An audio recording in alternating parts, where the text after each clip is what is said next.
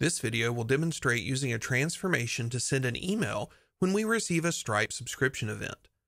Continuing from the Stripe filtering demo, I'm going to delete the filter on our subscriptions only destination and add a transformation instead.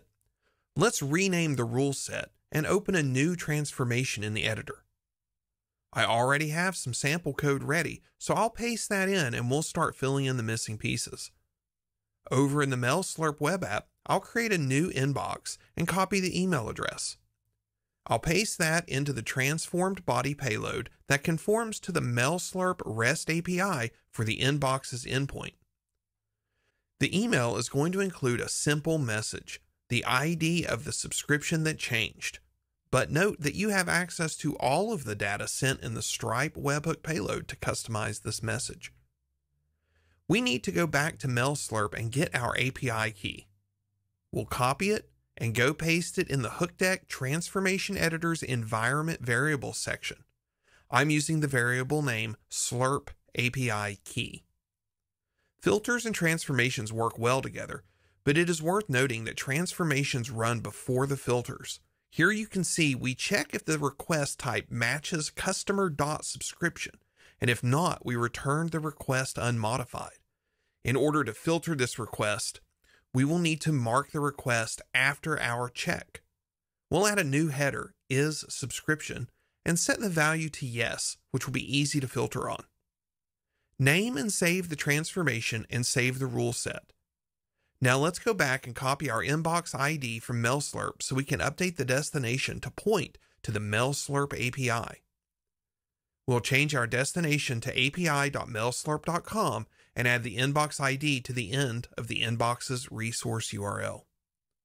This works because Hookdeck receives a post request from Stripe and makes a post request to MailSlurp. Other HTTP methods would not work. I'm going to disable the CLI forwarding on the mock API so we can test this using the Hookdeck CLI and Stripe CLI. Let's go into a terminal and run Hookdeck login. Note that I'm logged in to the correct account and workspace. I already have an Echo server listening on port 8765, so I'm going to use the listen command to forward my webhooks to that port. Now I can use the Stripe CLI to trigger a customer subscription created event. We can see all the supporting fixtures that are used, and all of them will create webhooks that will be sent to our endpoint. We can refresh our MailSlurp inbox, and we can see that we received an email. Let's go back and add a filter so we only receive subscription events. This filter will be on headers, and let's find an event that has the correct isSubscription header present.